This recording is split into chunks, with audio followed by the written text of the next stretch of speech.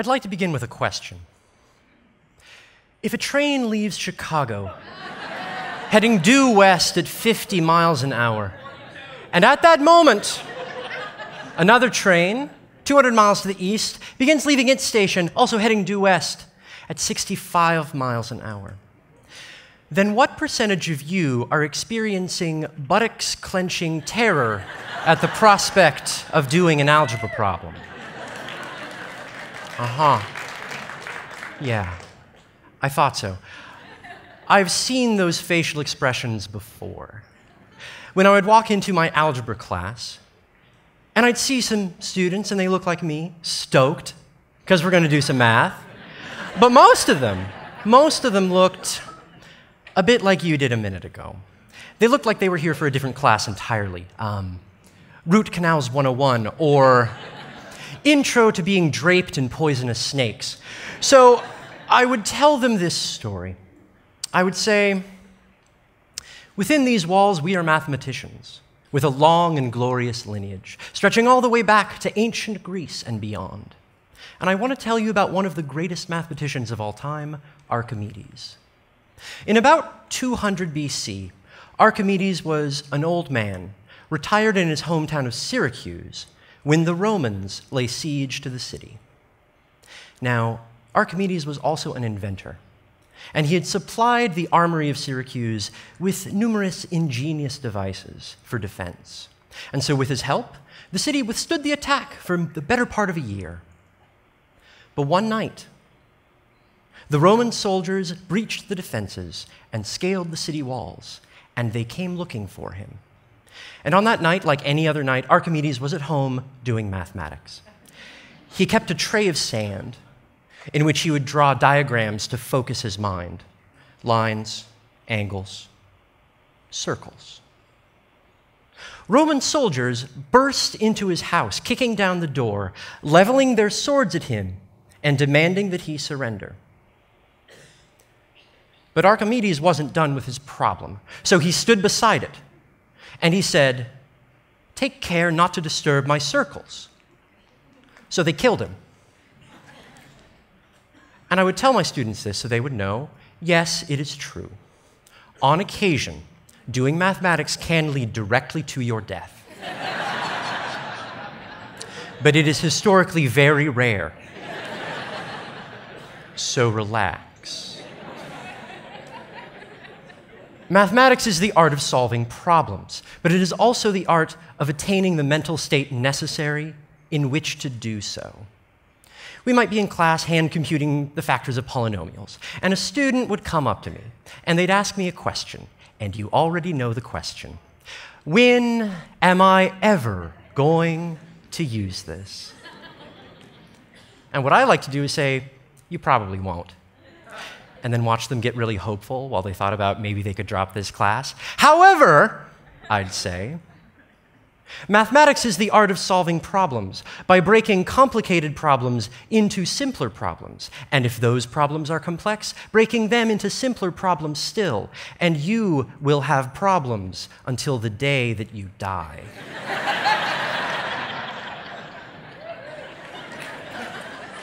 You may be thinking, I'm not good at math. And you know what? You're right. But that's because you're a human. Humans are terrible at math. Think about it. We're plains apes who have learned to wear pants. It's a miracle we can do any computations at all. Math demands that we make complex mental manipulations of abstract concepts. But we're doing that abstract work in a human body with human instincts. And those instincts are telling you, do not go into the unknown, it is probably full of snakes. I'm not going to try a problem I've never solved before, because if I try, I might fail. And if I fail, I risk social shame. I will be ejected from the tribe, where I will die all alone. Math.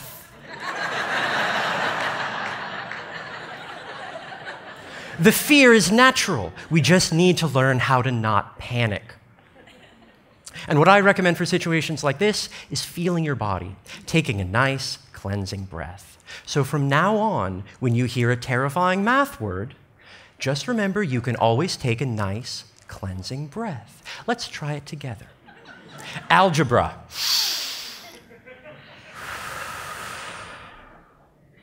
Polynomial.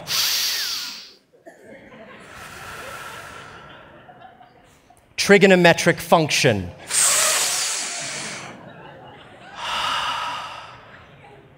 We're fine. Our buttocks are relaxed. It's okay. And now let's try it while I demonstrate a math problem for you. It's perfectly safe. I'm a trained professional. 427 minus 30. Oh God, we'll have to borrow.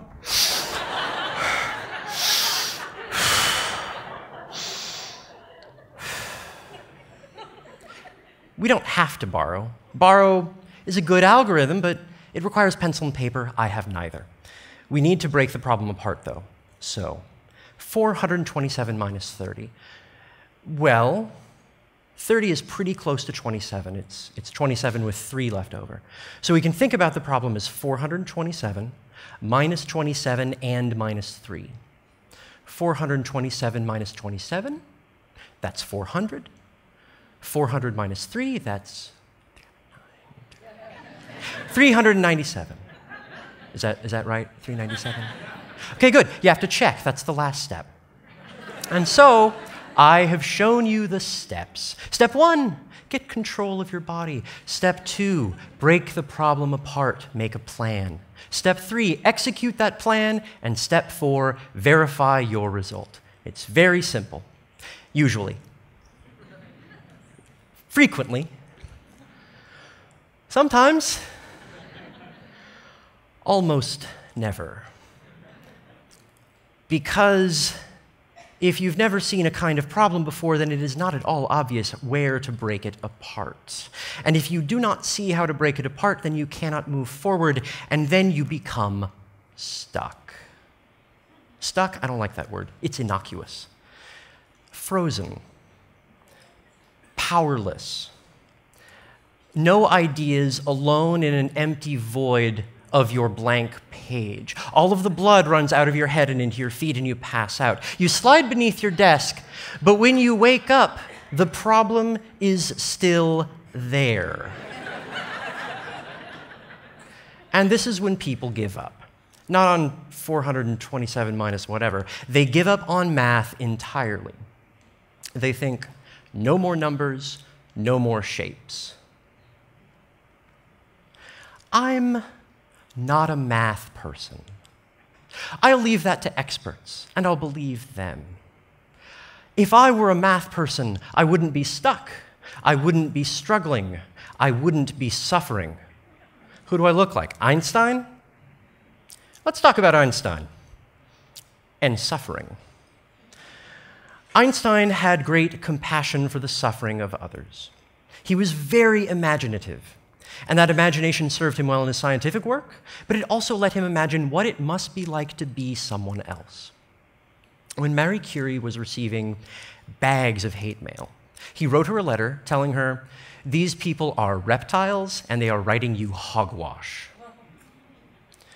In his adopted home of the United States, he observed that African Americans here were treated quite like Einstein himself, a Jew, had been treated in pre-Nazi Germany.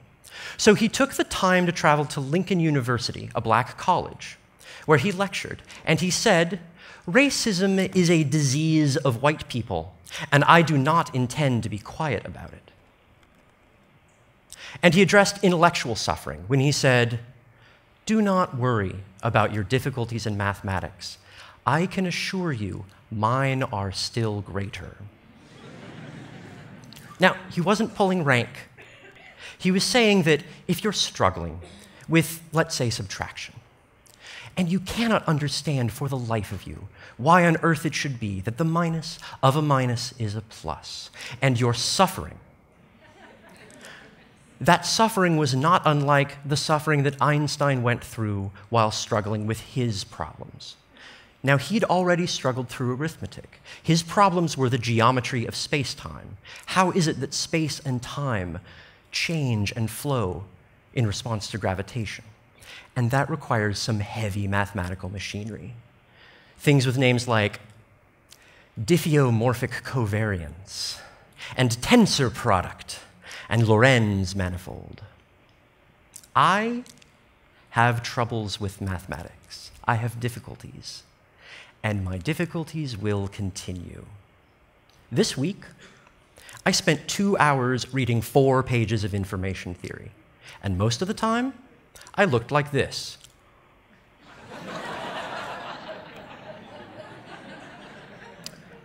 The good news is, it never gets easier.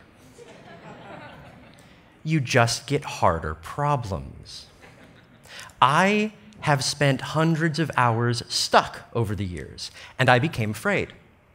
I became afraid that my mathematical journey was over, that I had reached the limits of my ape brain. But I stayed beside the problem.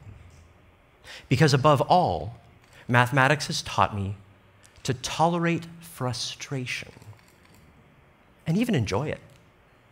I love doing math. I suffer, but I love it. And when I'm stuck, I zoom in. If a paragraph is too hard, I concentrate on one sentence. And if I can't make it through that sentence, I try to understand one word with focus. If I'm stuck and I cannot move forward, maybe I can move to the side. Maybe I can solve a related problem, get some leverage. And if I'm really, really stuck, and I'm turning the problem over looking for a weakness and I cannot find one, then I make my own weakness. I write down a huge error, something nice and wrong. Because if something's wrong, it's wrong for a reason. Errors are information. Do you cook? Then you've burned things. And that burning smell is telling you, maybe next time, turn the heat down a little. Take it out of the oven a couple minutes earlier. Have you studied a musical instrument? Then you have experience holding a device that will give you instantaneous, unambiguous, and embarrassing feedback about how much you suck. But those wrong notes are telling you something. They're saying, adjust your hands. Do something different with your embouchure. And over time, if you persist, you will sound less bad. And mathematics is no different. Errors are information. Learn to love them. And problems build the student. We have problems. Our problems will continue. Fortunately, our problems will only continue until we are dead. So until then, we may as well confront them. We may as well embrace our fears, make friends with our errors, and trace the outlines of our problems in the sand. There will be struggling, and there will be suffering. And there is no guarantee that the city will not fall. It may come to pass that our problems will overwhelm us, that they will defeat our most ingenious devices, that they will breach our walls and break down our doors and threaten us with death on the point of a sword. But by that point, we will have done our homework. We will have made our hundreds and thousands of mistakes. We will take a deep breath, and we will not be afraid.